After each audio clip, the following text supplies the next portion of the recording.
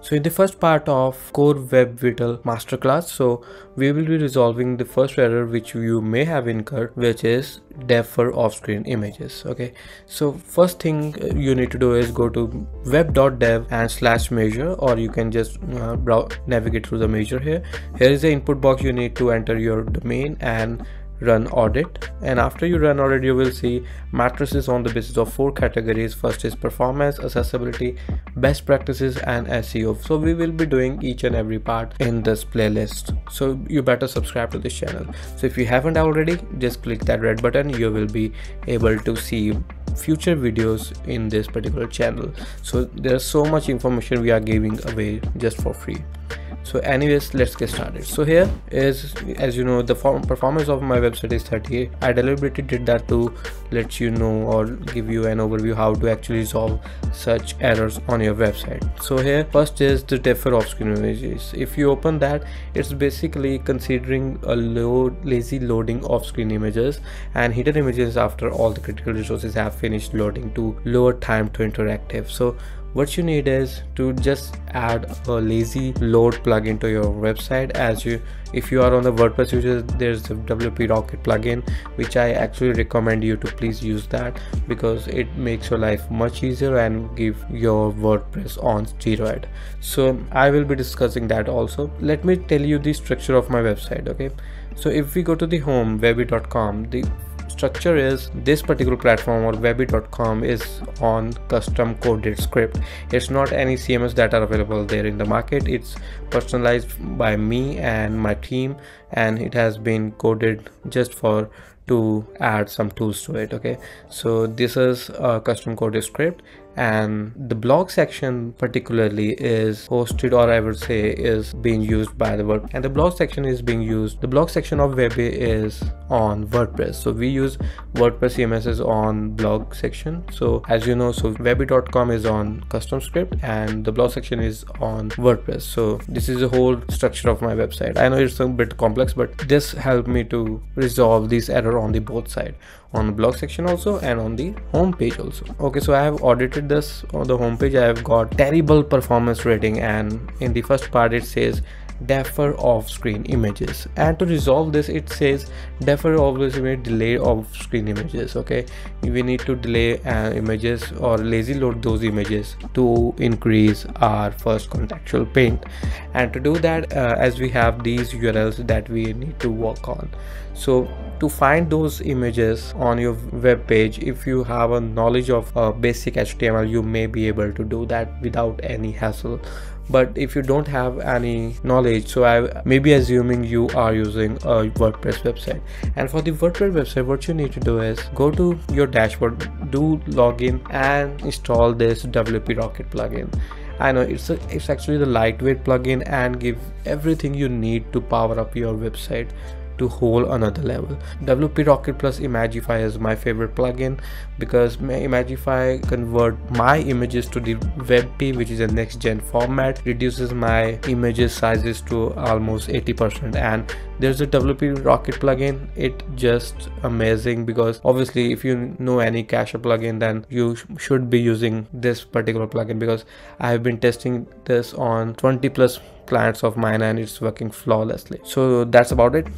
Okay, so go to the description or download from there, or you can just download from the plugin repository, and there you need to install this. And after the installation, what you need to do is go to the media here, and here is the Lazyload. Okay, so you need to lazy load images on your website to make it defer the images or delay the images to load and to increase your first contextual paint. So that's how you need to do is go to the media. Here's the Lazyload. So here is enable for images, enable for iframe and videos. If you have a iframe or videos on your website, you can easily do that. And here is image dimensions.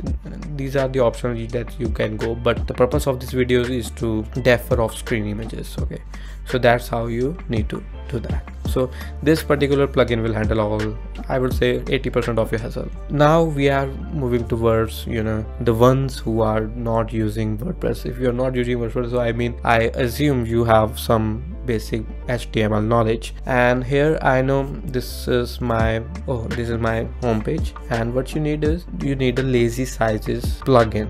And how to use that plugin, you just need to copy a code or upload, you just need to download the code which is mentioned in the description box. And here is the LazySizes, you can search on the GitHub, just download from there also the minify version, because it also decrease the size of that particular JS.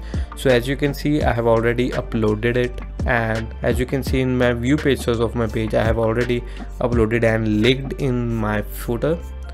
And if we go to the footer section, here is the script, so you need to link that also. Let me tell you how you need to link that. Just copy the code in the description box onto your website. So here is the footer. Just before the closing body tag, you need to add the plugin. Okay, and here is you need to add, just copy this particular plugin and add it on your website just before the closing body tag, just like this. So that's how you need to add the code. Okay, so this will add the Lazyload functionality on your website and help to Lazyload images on your website. Okay, and the next part, what you need to do is go to the measure section here. So as you can see, there are these images that has been needed to be Lazyload. Okay, and we need to add an class of Lazyload, plus we need to rename that tag to data source. Why we need to do that? As we see, go to the learn more link here and go to this Lazyload off-screen images with LazySizes code lab. And if we go there, as you can see, just scroll down to here, you are maybe wondering why it is necessary to change attribute to data source. If this attribute is not changed, all the images will load immediately instead of being Lazyload. So you need to add this particular tag or attribute to your images to make it working. So what you need to do, just go to your index page and wherever page you have been working on right now. So I'm working on my main.php. Let me just search for it. Yeah, here is the code of my main.php. So I will be searching for this particular file name. Okay, just to be assured, ux plus add SEO, and let me search for it, ux. Okay, so this is about the blog recent item. And if we see, go down to the item name, yeah, this is the item name. So this is a custom code that has been fetching content from the blog section, which is on the WordPress. So there is a custom script we have been using. So let me search for the blog here. So I know it's, yeah, is the blog recent description. So this is custom script we are using, and as I can see, this is the code which is fetching my blog from the blog section. And what you need is, I need to change this particular code. Why? Because this particular code is fetching the thumbnail from my blog section. As you can see, there's the image source. This code is fetching the thumbnail from the blog section, and what I need to add is, we need to add is data source to fetch the image, and I need to add a class of Lazyload, just like that. And let me just cross verify it if I'm using it correctly. Yeah, or you can just copy from here. As you can see, sample code here. All the link I will display in the description box. Let me just paste down here and click save. So it has been saved. So first you need to add a LazySizes plugin into your footer, and afterwards you need to add it on your script or the audit you have been running. So as you can see, this must be resolved by now, and I will run the audit again. Just wait a minute or two, it will take time to run it. So let's see if we are able to resolve this defer image part of core web vital. Okay, so the results are here. The performance has been increased to 46, and if we just like we are using as if we are doing correctly, here is our defer of skin images has been shifted to the images section, and let's just open that. As you can see, all those code has been deleted from there, and now we have left with this particular code. As I can see, this code is from my latest reviewer. Okay, and to add the same to them, we need to open that main PHP again, and let's search for recent. So here's the recent sites, and there has been SVG code to it. Let me just find the image. Yeah, here is the image, Ajax snap. And if we just verify it to, yeah, Ajax snap, so it is using Ajax to actually create a screenshot of that particular website. So what I've been doing is adding a data source to it, and as a class just paste that Lazyload and click on save.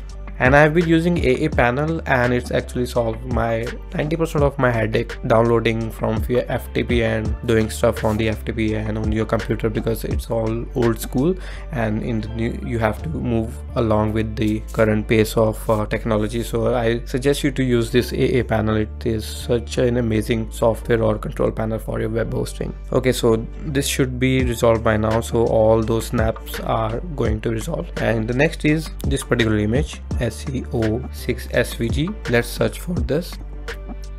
So I need to add data to it, and in the class section, class Lazyload, click on save. So I think it will resolve the same. So all these snaps are already done, and in the next section is devices.svg. Yeah, here it is.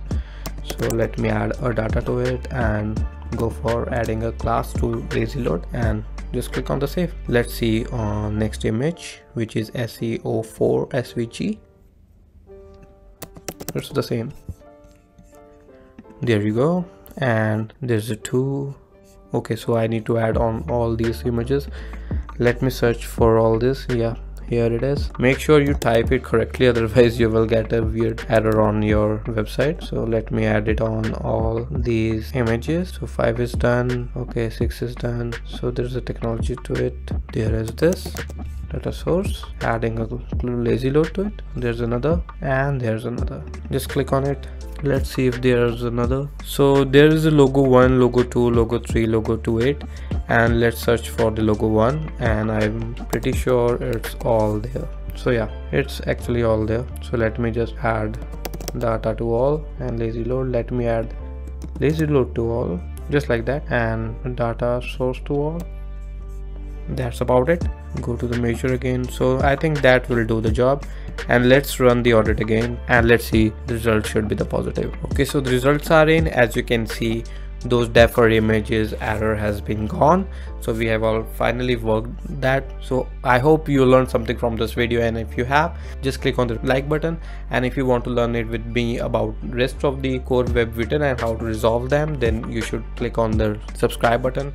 And if you want to share it to your colleague, then you should use the share button. So see you on the next video. Until then, bye bye.